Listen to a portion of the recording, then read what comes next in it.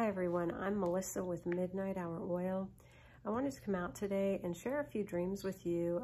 One I believe is a warning, and the other two are just very encouraging about how we are coming into that time when the age of grace is coming to a close and when the church should be looking up, because our redemption is drawing near very quickly. All right, so in the first dream back on June 13 this year, I was standing on a beach and I didn't really know where I was at the time. And later when I woke up from the dream, I started doing some research because I had a sense that it was somewhere on the shores of Italy. And as I looked up the pictures, it looked familiar, like what I was seeing in the dream. So I believe it was, I was on the shores of Italy, and I was watching the water, right? And the water was, it was kind of rolling in, but it was churning more than a normal, just regular flow of water onto a beach. It was like, it was almost like when something's getting ready to boil, when water's getting ready to boil. And I told somebody standing near me, I said, the water is probably churning like that because there's a volcano underneath of it. And so I know that there are a lot of active volcanoes right now. And I know that there was a volcano that went off in Italy, somewhere in Italy. It was Pompeo, and it was a devastating volcano. Anyway, so I know there's a lot of volcanic activity over there. So just as a heads up, something to make as a matter of prayer, not to cause fear, but when we see things that are happening or could happen, that could be dangerous, deadly, we need to pray about them. We need to bring these things to the Lord.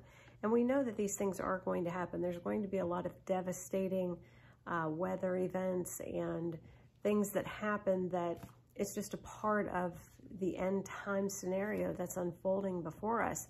So the most important thing, church, for any of us is just to be ready to go out into eternity at any given moment. I know there's sometimes people who say, well, I'll get right with the Lord on my deathbed, or I'll get right with the Lord after the rapture, and I see that all of this is real.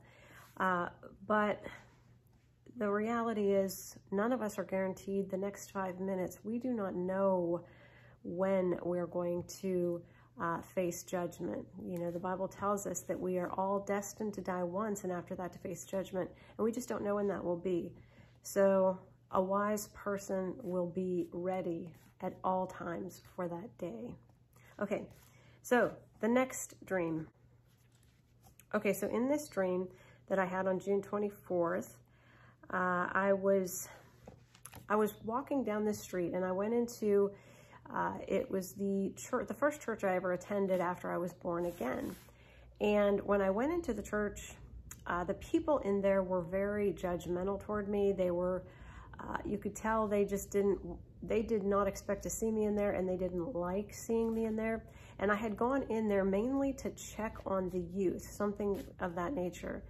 And the pastor was trying to be very diplomatic, but I knew they did not want me there. So I turned and walked out. Now in this dream, I'm just gonna tell you, I believe symbolically, this is the overall church, okay? Organized religion, apostasy, all of it, the big picture.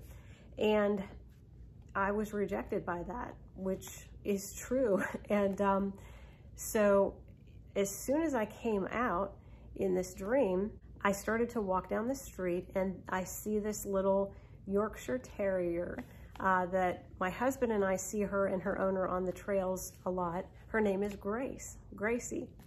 And Gracie was old at this point in the dream, and I knew she needed to go home. So I picked her up, and I was going to take her home, and somebody that was on the road said, what are you doing with the dog, or was asking me about her. And I said, well, she lives at the end of this road that I was on, and I'm going to take her home. So I proceeded to take Gracie home. I took her home. So many may feel like I did, rejected by organized religion, you know, the apostate church, but know that wherever you're at, grace is there with you. But grace is going home. There's that time that's coming when those gates are closing, and the age of grace is going to come to an end. And so, church, we have a lot to look forward to.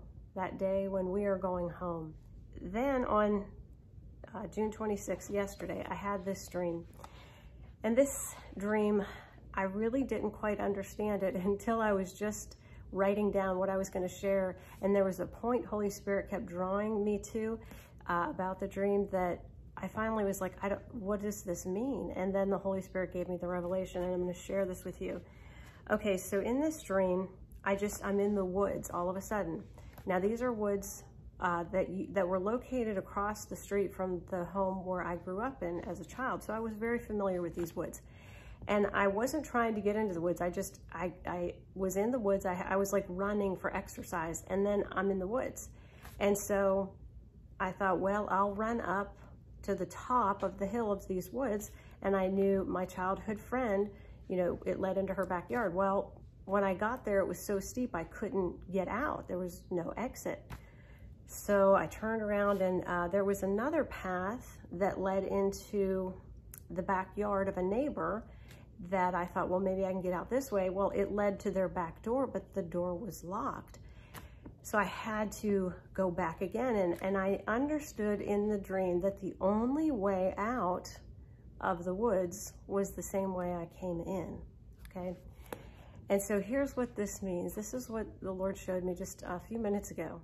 Jesus is our creator, and the only way we are in this world is because he placed us here.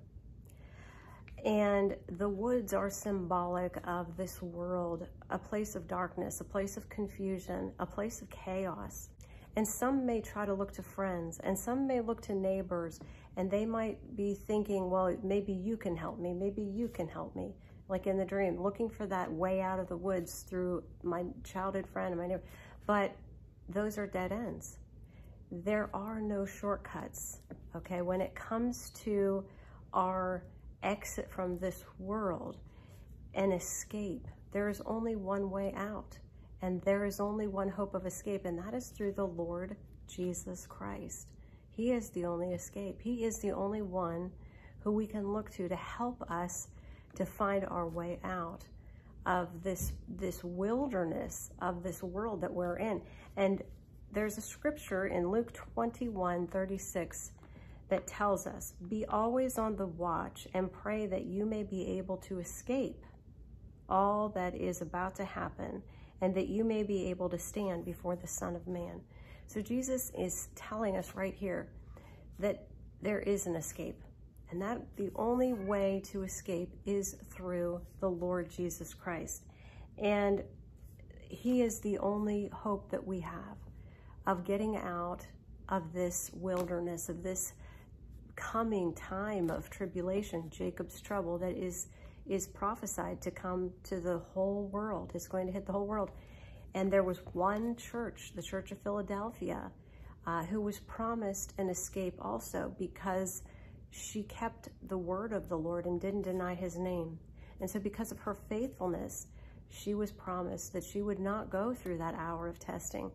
And so we have to, as the church, as somebody who calls himself by the name of the Lord, we have to be praying always, you know, that we are going to be a part of the group that is counted worthy to escape, that is faithful to the Lord, that does not deny his name, that does not deny his word.